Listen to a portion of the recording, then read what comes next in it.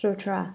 If it was greed to lie that made the person commit offenses, then after he has finished paying for his crimes, he takes shape when he encounters an animal and he is called a May ghost. Commentary. This kind of ghost takes its shape when it encounters an animal, perhaps a fox spirit or a yellow wolf or even a cat or a dog. It is possible for animals to have these weird essences attached to them. I've seen a cat that was possessed by a ghost. It could perform some great stunts. It could jump more than 10 feet in the air and land on the top of the house. Then it would leap off the house and land on the ground. It would go through this routine over and over. It also howled and wailed. A fox that is possessed in this way can in turn possess a person. Although it's an animal, it can send out its soul and enter a person and talk through him or her. A yellow wolf can also do this. It sends out its efficacious spirit and possesses someone. Then it can speak through the person it has possessed. There are a lot of these strange manifestations. This is called the May ghost. When it possesses a person, the person's mind becomes totally confused by it, and he loses his sense of awareness. It's as if he were asleep. Sutra. If it was greed for hatred that made the person commit offenses, then after he has finished paying for his crimes, he takes shape when he encounters worms and he is called a cool poison ghost. Commentary. If it was greed for hatred that made the person commit offenses, then after he has finished paying for his crimes, he takes shape when he encounters worms. All 10 of these ghosts are described by means of their greed. Ultimately, it is greed that creates their forms as ghosts. This one was greedy for hatred. Full of hatred, he would attack people without reason, and so he committed offense karma involving hatred that caused him to fall into the relentless hell. When he finishes working out his punishments in the hell, he becomes a ghost, and he takes shape when he encounters worms. He is called a cool poison ghost. This cool poison is found in Canton province in China. People use it to put hexes on other people. They take the cool poison from these worms and make it into a medicine. If they slip a pill of this medicine into your tea, then ever after that you must obey their every instruction. If you don't, you die. That's to contract cool poisoning. In the Southeast Asia, countries like Singapore, Thailand, Vietnam, and so forth, cool poisoning is common. There is a ghost behind this kind of poisoning. It is his specialty. His potions are extremely potent. The only way to undo such a hex is for the person who put it on you to recite the mantra designed to release you from it. But if you won't do that, then you're in real trouble. You're forever in his control. One amusing use of it is by the southern women who hex the northern men from Canton province whom they take a fancy to. After they marry, the wife puts a hex on her northern husband so that if he ever gets the idea in his head to leave her, he will die. So those northern men are very faithful to their southern wives. A lot of people have this trick played on them, but you should be clear that this is a deviant trick. Sutra. If it was greed for animosity that made the person commit offenses, then after he has finished paying for his crimes, he takes shape when he encounters degeneration, and he is called a pestilence ghost. Commentary: if it was greed for animosity that made the person commit offenses, then after he has finished paying for his crimes, he takes shape when he encounters the degeneration. Animosity means that he's always thinking about things that happened in the past and remembering them with resentment. Because he's always wanting to get even, he commits offenses. From these crimes, he is forced to fall into the relentless hells. After the offenses are paid for and disappear, the criminal is free. But his freedom is such that when he encounters degeneration, he takes shape. It may be a debilitated person or any kind of animal that is feeble and old. He borrows the physical forms of such beings and becomes a pestilence ghost. Sometimes, rather than taking over a person who is debilitated, he possesses a person who then becomes debilitated. This kind of ghost is terrible and fierce. It can wipe out a human life as easily as it can pull something out of his pocket. Sutra: if it was greed to be arrogant that made the person commit offenses, then after he has finished paying for his crimes, he takes shape when he encounters gases, and he is called a hungry ghost. Commentary: if it was greed to be arrogant that made the person commit offenses, then after he has finished paying for his crimes, he takes shape when he encounters gases. He was a really haughty individual. Therefore, people should not look down on others. People should not be haughty and self-satisfied or be totally lacking in courtesy toward others. A person like this doesn't even acknowledge others when he encounters them. He's downright rude. During the Three Kingdoms period in China, there was a pedant named Tse who went to see General Cao Cao. Cao Cao prepared everyone in advance of the visit, saying that when the pedant walked in, no one should look at him. When the pedant arrived for his appointment with Cao Cao, none of the several dozen attendants who surrounded the general stood up. It was just as if they hadn't even noticed that he had come in. So what do you suppose Tse did? He started to cry. Cao Cao asked, "What are you crying about?" He replied, "How could you expect me not to weep when I encounter a whole group of dead people? They're all dead, aren't they? That's why they can't speak or move, isn't it?" After that scolding, Cao Cao was at a loss. This happened at the time when Cao Cao was in his greatest days of power. That's why he was rude to Tse, and what he displayed was a kind of arrogance being discussed here. A person who is arrogant will commit offenses, and after his term in the unspaced hells, he will take shape when he encounters gases. The kind of gas doesn't matter. Any kind will do for him to use to make his appearance. This kind of ghost is called a hungry ghost.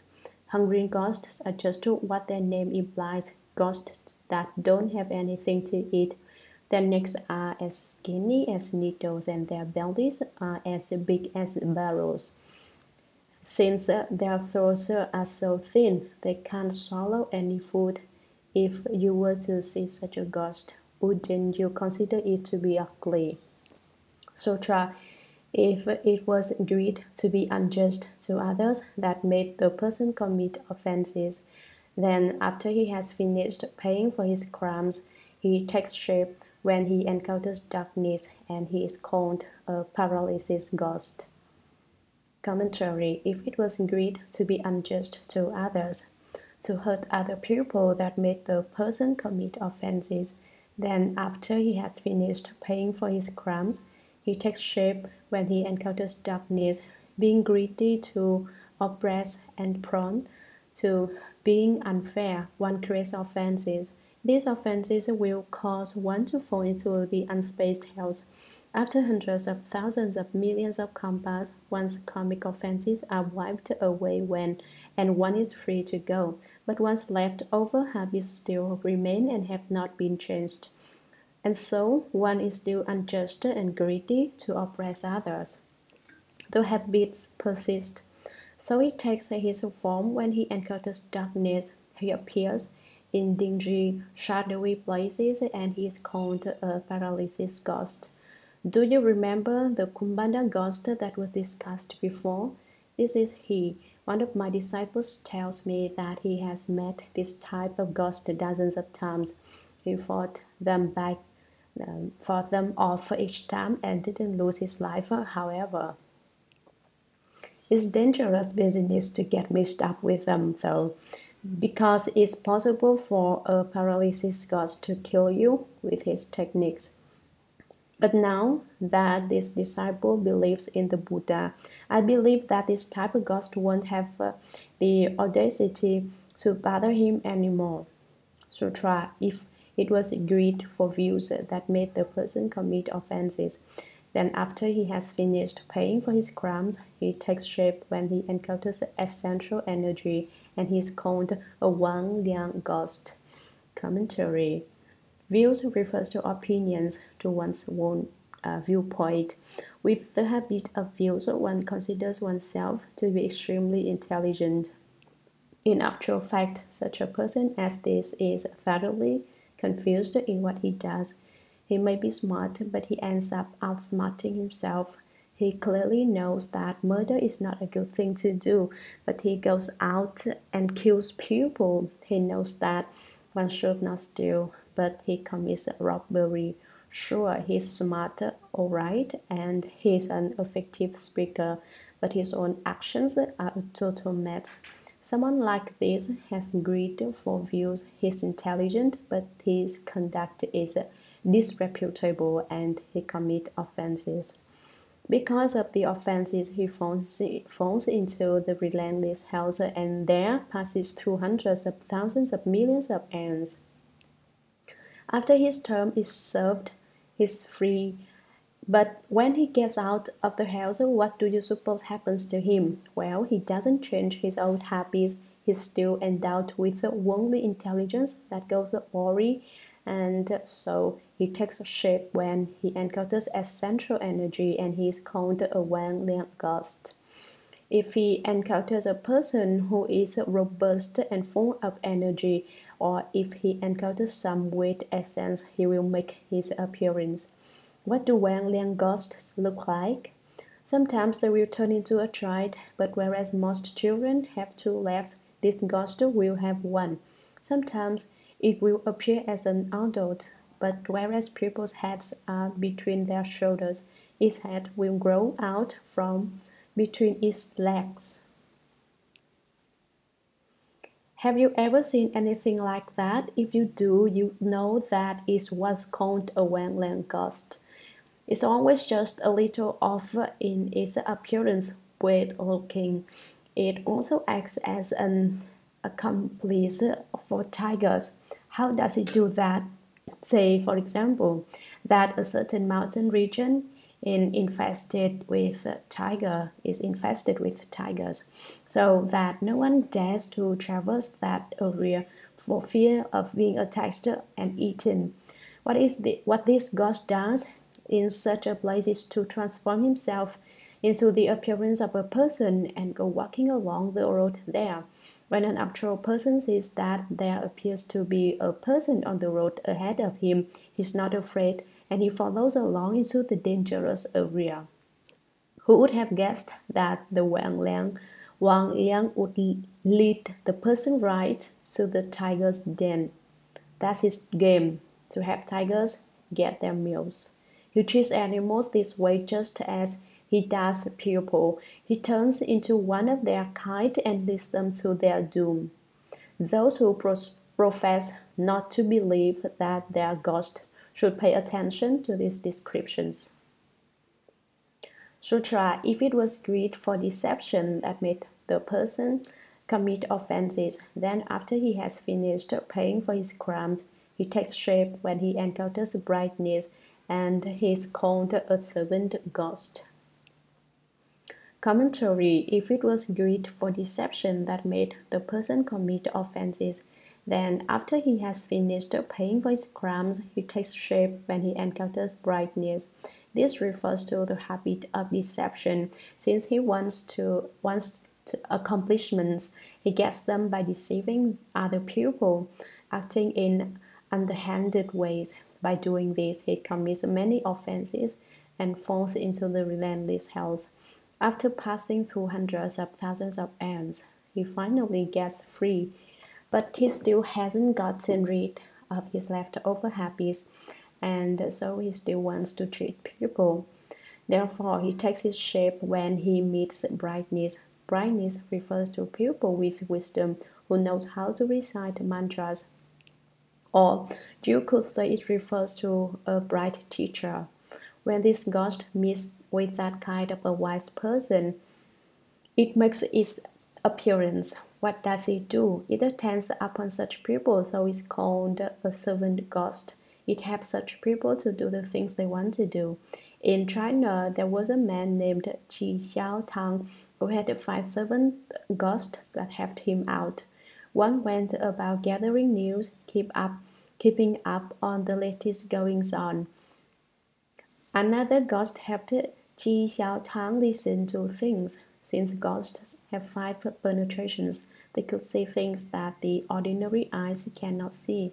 Ghosts lack the penetration of the extinction of outflows, but they can possess the other 5.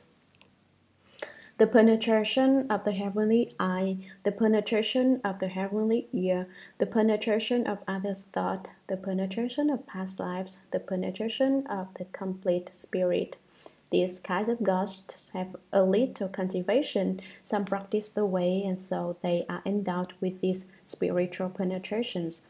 The ghosts that attended on Qi Xiaotang could know what people were talking about and could see what was happening at great distances to find out what was happening round and about, and then he would use that information to go and rescue people from difficulty.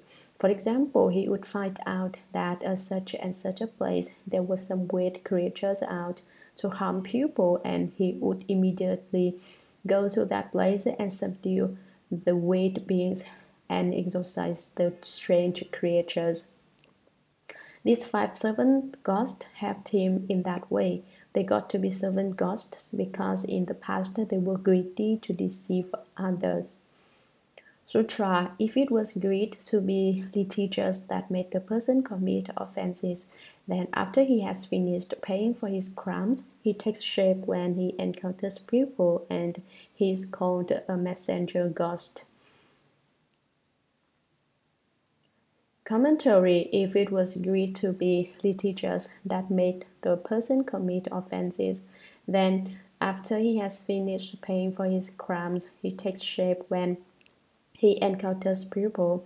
Litigious refers to getting involved in court cases. Sometimes when people go to court, they get together a party or faction to support their case. These people offer testimony on the instigator's behalf, but they tell stories and invent evidence. What really isn't true, they say is true. What is actually not so, they say is so. They argue their case when there is really no principle behind it. Often they are lawyers and the like. They challenge the people who are not of their faction, and they win their cases. A person who does this kind of thing commits offenses. When he has finished paying for his wrongdoing, he takes his shape, and when he encounters a person, and he is called a messenger ghost. This kind of ghost possesses a person and speaks through him, saying such things as, I am such and such a Buddha, or I am such and such a Bodhisattva, or I am God, I am also Jesus. A person who is so possessed will be restless and have a lot of nervous mannerisms. He is called a messenger because he can predict lucky and unlucky events.